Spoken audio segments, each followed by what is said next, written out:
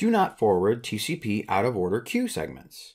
If this option is disabled, the firewall drops segments that exceed the out-of-order queue limit. This option is disabled by default and should remain this way for the most secure deployment. Until the firewall receives all of the packets in order, it can't send them from the TCP layer to the application layer.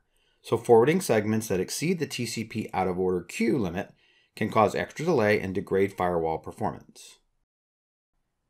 You have been redirected to the Welcome to the BPA Plus screen from a BPA report or from the Get Help section.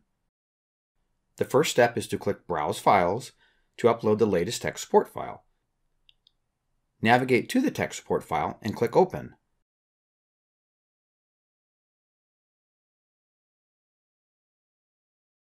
Now that the tech support file has been successfully uploaded, we can continue to the next step in the process. Click Next. This screen lets you know how to set up your PAN-OS CLI. We also recommend that you back up your existing configuration before you start making any configuration changes on your firewall.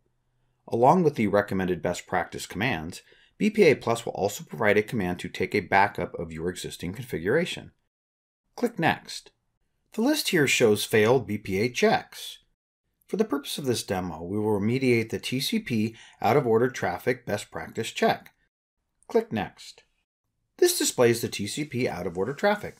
At the top it says, please review the best practice settings and select the desired option for your configuration.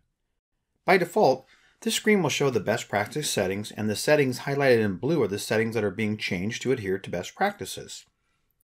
If you click on Existing Setting, you will see the setting that you have in your configuration. You will see a note at the top that says, are you sure you want to deselect the best practice setting for this profile? We advise against this as it will make your system less secure. You want to take action against the failed best practice check.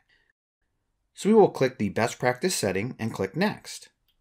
The next section is to generate set commands. At the top you can see a Download All Commands button. This is useful for remediating multiple best practice checks when you want to download a file with all the recommended best practice commands. Now below are the list of best practice recommendation commands along with the command to take a backup of your existing configuration. Now we'll click Copy Commands. The next step is to open an SSH session to the firewall. Paste the commands into the CLI.